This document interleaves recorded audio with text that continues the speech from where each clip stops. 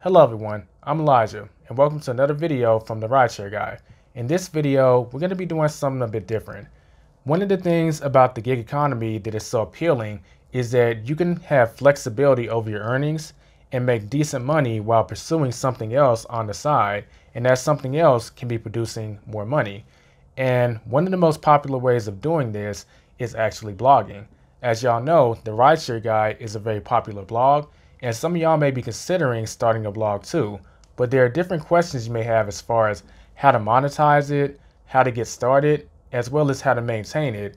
In this video, we're going to be doing an interview of Tom Blake from This Online World to break down what is a good way to start a blog, maintain a blog, and also different ways to monetize a blog. So be sure to stay tuned, and if at any point you want to check out Tom's blog or YouTube channel, you can click the links in the description below or in the pinned comment. So let's go to the interview.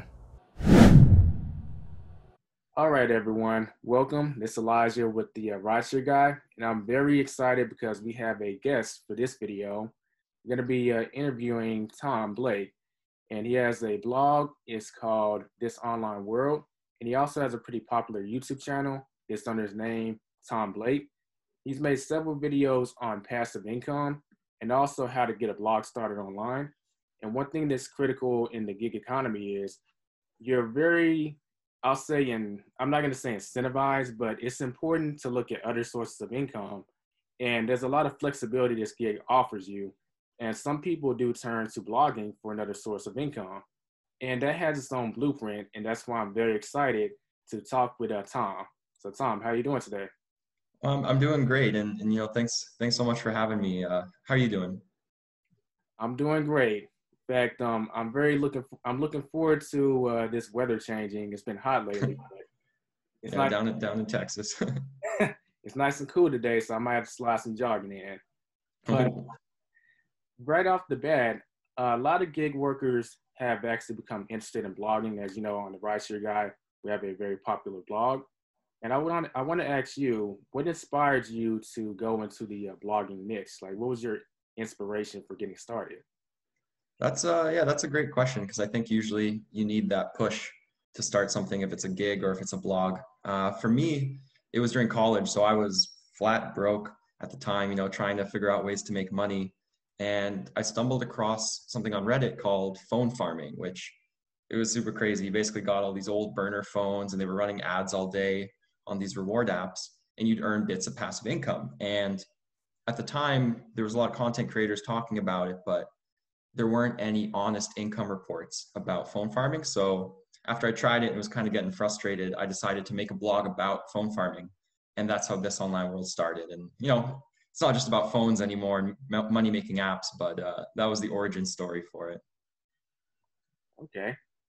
Yeah, that's a pretty powerful origin story, and it really started from a sincere place of wanting to kind of help others in the sense of what you wanted to, and it evolved from there into a bigger blog, really kind of doing the same thing but niching out in different directions. That's really helping everyone. So that's a great origin story. I got to give compliments for actually following through on that because a lot of people they may have the idea but they don't actually act on it.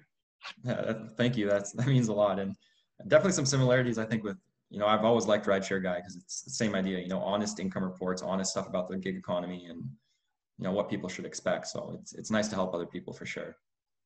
Yeah, honesty is very key because we're kind of known as the blog that doesn't pull punches. We're very, very direct because we're sincere about helping drivers. Hmm. So when it comes to blogging, that does require a certain talent with your fingers called typing or writing. And I am kind of curious, like, do you do any type of freelance writing for other blogs? Yeah, so that's one of the main perks I think of blogging in terms of a side hustle is that it opens a lot of doors that I think certain side hustles just can't realistically do. And so with blogging, what was nice is as This Online World grew, I got in touch with other bloggers in the finance space. I got in touch with editors who, run way larger websites than This Online World. And so I'm currently writing for a few, which it's been nice. I actually quit my job and became a full-time freelance writer slash blogger slash YouTuber kind of mix. So it's definitely one of those snowball effects where you get a few clients, you get your name out there a little bit from a blog, and next thing you know, it's, you have that option on the table a lot of the time to go full time. Hmm. Okay. Because when we look deeper from the blog, it's another talent that you're monetizing, and that's the ability to write. And that can be monetized in different ways. And like one way that you've also monetized is also freelance writing. And drivers should take note of that, because a lot of times we have skills that we're just kind of sitting on. So if you do have skills with your fingers as far as typing, the door is wide open to start a blog on something you're passionate about. And that can be the gateway to writing for other blogs, which can be another source of revenue. That's awesome. Absolutely. Oh, thank you. Yeah, I think you nailed it. I mean, everyone has that secret talent or that kind of skill set, that maybe they're not maximizing it. I think you nailed it. Okay. So your channel has a lot of videos about a passive income. So as someone who drives for like Uber, Lyft, Doordash, Uber Eats, like what advice would you give to someone who really wants to start making some passive income? Because driving for like these apps in the gig economy, it's awesome because you can hop in your car and make that quick 100, $200 sometimes in a single day. But we also want to make sure that we are kind of building a source of passive income to kind of balance that out. So what advice would you give there?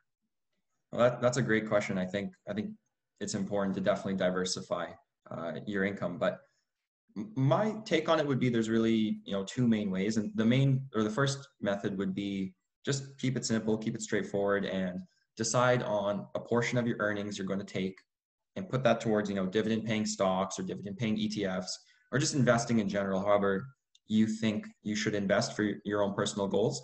And that really is just a way to make sure you're taking a bit of that gig economy earnings and putting it towards the future into something that could grow. So I think that's like the first one. Nothing too groundbreaking, but I think it works. And the second would really be to, in a way, look at almost something like, turning to blogging or YouTubing or podcasting, something where you can share your experiences about the gig economy and ride sharing or whatever app you're working on, and maybe help other people, again, learn more about what to expect, how they can, make more money per trip or make, be more efficient, and kind of create value for people that in return maybe generates passive income over time. Yeah, that's awesome. And I know sometimes passive income, people have this expectation of it being like this huge glamorous thing, but oftentimes the most effective ways are kind of boring. And you kind of get it towards that, but if we're being honest, boring is kind of simple. And yeah, I mean, you can set it and forget it. And I would honestly rather just work and then put the money aside. Don't think about it. Don't stress about it. Don't even look at it that often, and then just let it do its thing. I think you're right. Like we want like flashy things, and exciting, paychecks coming in super fast. But if it takes 10 or 20 years or even longer, like, you know what? I guess if it works, it works. Yeah, especially if you can keep focusing on the income. In this case, Uber, Lyft drivers, people in the gig economy making money, and just having some of that money put into a passive income stream, like you mentioned, like maybe with the stocks or the ETFs. It can kind of be some working in the background, and it really kind of takes the load off your back. You can just focus on making more money, and it just snowballs. That's beautiful. Absolutely. Okay, so when it comes to blogging, a lot of times we may have some doubts on how to get started. And what would you say is the biggest issue you encountered as far as that thing that kind of made you hesitant to get started, or like what barriers did you experience when you were getting started? That's definitely a great question, because I think it is intimidating to say I'm going to just start a website about whatever I'm interested in and compete with everyone out there, because blogging is incredibly competitive, because websites have been around for decades at this point.